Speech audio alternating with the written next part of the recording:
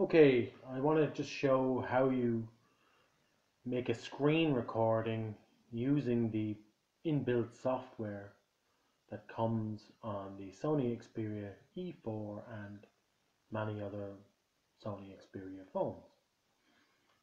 So what you do is I'm obviously using the software now to record this, and we're in portrait mode. Okay, so you're seeing at the moment, two big bars on the sides of the video on YouTube.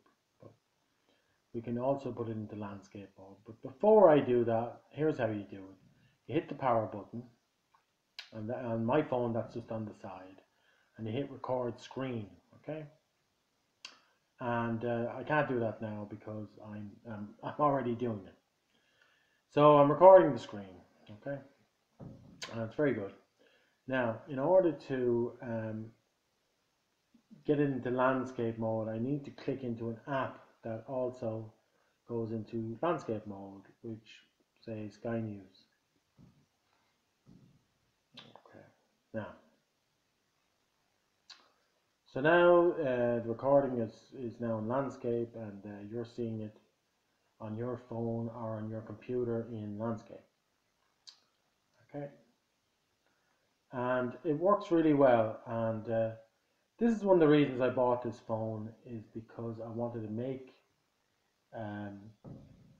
screen capture videos of apps and different things, and rather than using a video camera to film the screen, I can just do it this way, and it's very simple, and it works pretty well, pretty good.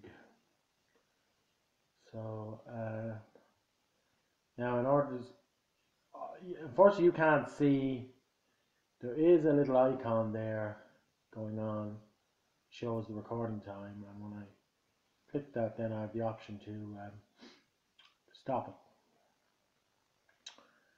So I'm going to stop it now, but I can just say that the screen recorder function for the Sony Xperia is very good, works very well, and there are a lot of premium phones from other manufacturers don't have this, which is a shame.